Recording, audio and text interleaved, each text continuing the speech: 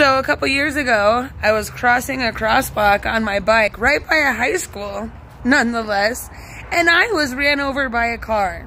Now, at this time, I just got ran over and my house was literally a block away.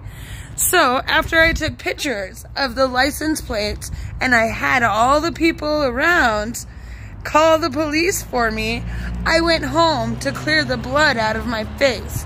And do you know what the police officer said to me? They said because I left the scene of the crime, they can't do anything.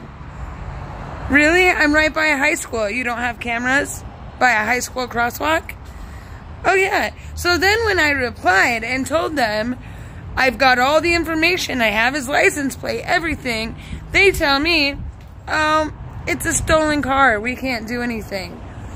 Okay, so this guy has a stolen car who just ran somebody over and took off, and you still won't do anything? Oh man, Fort Collins police, you owe me big time, and I'm collecting.